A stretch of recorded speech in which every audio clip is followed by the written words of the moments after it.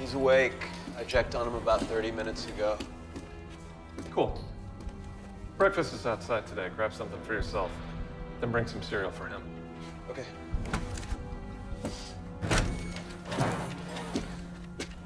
Morning. Here. You should hold. Thanks. What day is today? Friday? Yeah. They're gonna stop looking for me soon.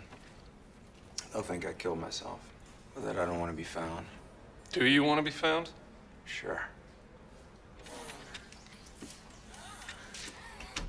Well, I read some news yesterday. On the grid, Kaczynski would be very disappointed. No, he wouldn't. And I'm not him. They're releasing your Hplus next month. Only 2 months after we took you, after your big spectacle at the conference. I guess they aren't listening to you. Of course not. It's industry. No, it's the fall of man. Scientists that can't stop tinkering with us, redefining what it means to be alive. And you were their lead architect. You can't change that now. Not with an apology. Or, words of regret. Look, I had plenty of guilt before you kidnapped me. I'm not trying to guilt you. I'm here. I'm here to tell you that we are your only way to redemption. We're gonna let you make things right. Make things right. There are thousands of us. Cells organized all over the world. And we're looking for something. What's that? A place. Science's last refuge.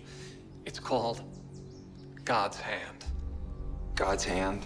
Kind of poetic, right? But it's just a warehouse, a storage facility. Only it's been around for a long time. And it's all there. Centuries of tools backed up. Everything that man needs to keep on his misguided little path. The abacus, combustion engine, even things that we thought we lost in wars and fires. Sounds like you're looking for Atlantis. Go ahead, make fun. But we know it exists. I imagine your Hplus is on its way if it isn't already there. And you are gonna help me find this place, Kenneth. God's Hand. And when I do, I'm gonna burn it to the ground.